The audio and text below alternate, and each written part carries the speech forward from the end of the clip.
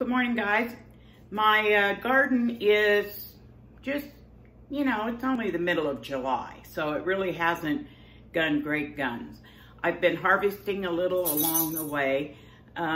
So far, not enough to fill a canner, and you all know how much I love my dehydrator and dehydrated foods and powders. I went out and I harvested a small bucket of tomatoes, onion, okra, and some baby carrots. All of those are going to go in the dehydrator. You've heard me say this before. Dehydrated foods actually keep their nutrients better than any of the other ways of preserving food. And in my opinion, it's a lot easier and it takes up a lot less storage space. I still like canning, and I'm excited to finally get into full-fledged canning season, but for now it's just a lot of dehydrating.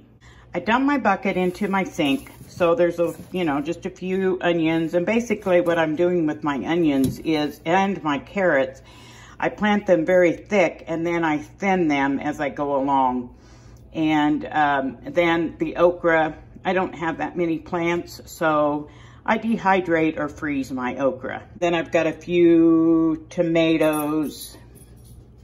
These things are monsters this year, which is great. They're Romas, but they're splitting on the tops and still a little green. So I'm gonna cut out the bad parts and go ahead and, you guessed it, tomato powder. I got all the vegetables washed, all cleaned up.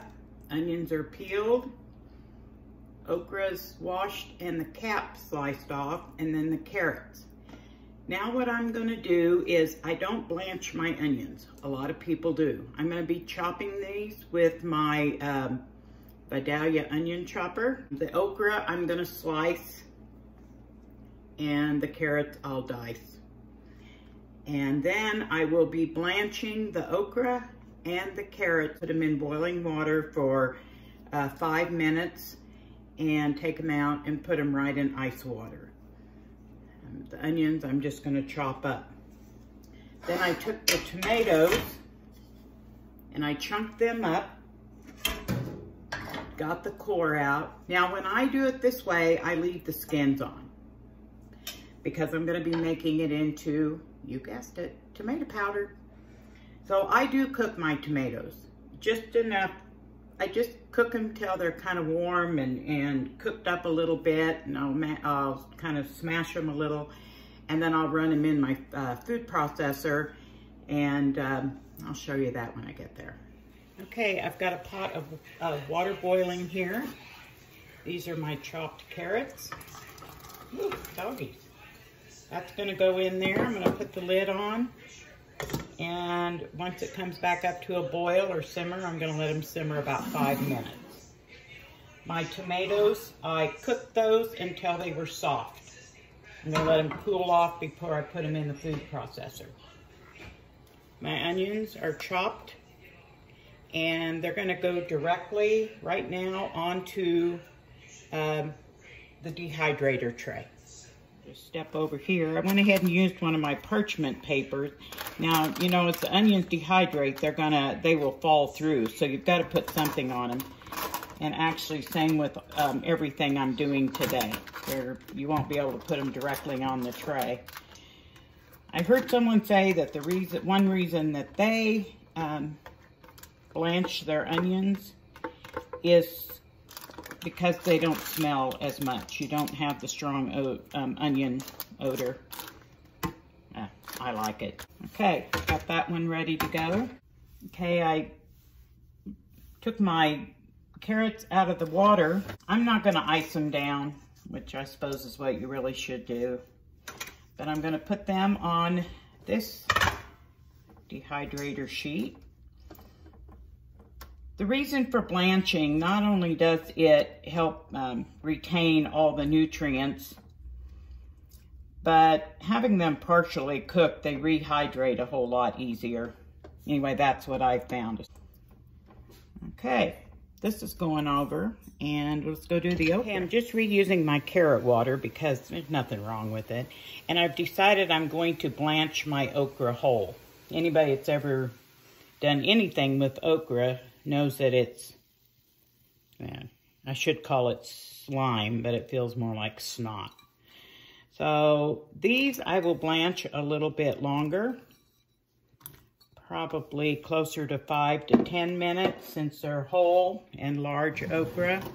Then I'm going to slice them after I get them blanched. And these I will put into ice water just because I have to be able to handle them.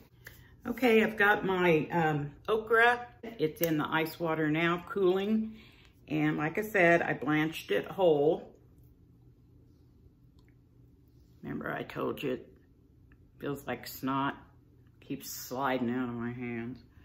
But you know what? Dehydrated okra makes a great snack, just as it is. Last week I dehydrated just a few pods and I put a little salt on them as I dehydrated them. And they're great just to pop a couple in your mouth. And that's another reason I like to cook them a little bit more before I dehydrate them. Now this time, after I get them on the sliced up and on the dehydrator tray, I'm going to use a little bit of Papa Texas's spice. He shared this with me at Lollapalooza. I don't know if you've noticed, I got my Lollapalooza shirt on. So let me get this sliced up and on the dehydrator tray and I'll show you. Okay, I've got my okra sliced up and yes, it is slimy. And I'm just going to sprinkle a little bit of Papa Texas's seasoning on it. And this is going to make a great snack. Hope I didn't get too much because we're babies. We don't like a lot of heat. So, I'm going to go put this on the dehydrator. Next, we got to get our tomatoes ready. Here's my cooked tomatoes. And like I said, I just chunked them up.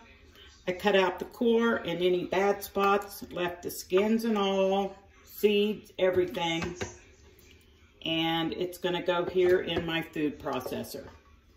And once I get in here, I'm gonna go ahead and make a puree. Okay, I've got my tomato puree done and I'm bringing it over because my table's uneven. So I wanna make sure that it doesn't spill out of the tray.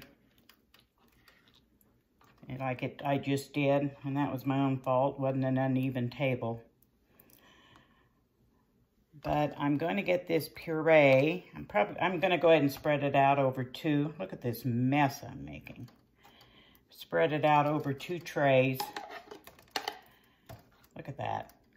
Guess I could have done it at the other place and made just as big a mess, huh? Oh well.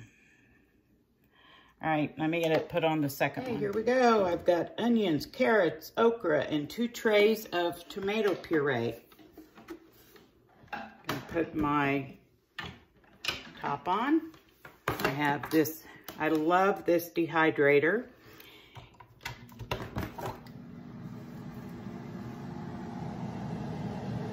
I have a Nesco Professional.